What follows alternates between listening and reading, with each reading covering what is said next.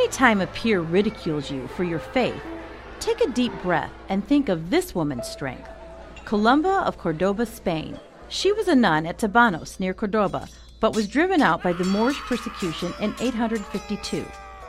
She took refuge in Cordoba, where she was ordered by Muslim authorities to renounce Christ, and she not only openly refused to do so, but she plainly and forcefully rejected Muhammad, the central figure in the religion Islam.